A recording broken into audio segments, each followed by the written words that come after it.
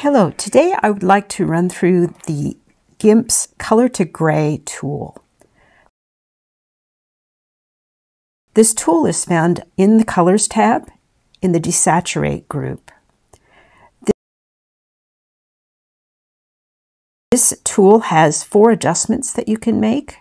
The first is the radius, or the amount of range around the pixel that they use for calculating the gray values.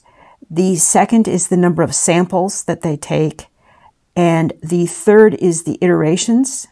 And the fourth is a toggle to turn on or off the enhanced shadows algorithm. With all of these adjustments, a higher value means that the image will be more refined and as a result will take a longer processing time.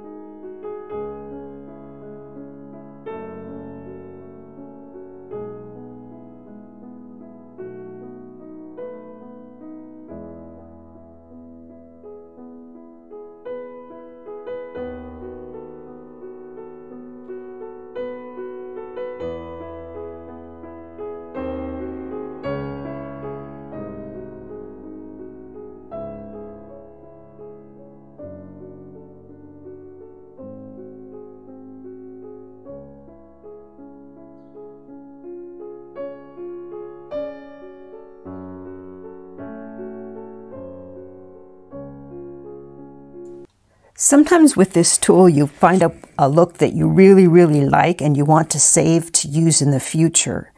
You can do this by saving a named preset. The GIMP automatically saves your most recent settings, and you can just simply reapply them. But to save a named preset, you click on the plus sign beside the box. It'll bring up a box and you type in the name, and then it will show up in the list of presets.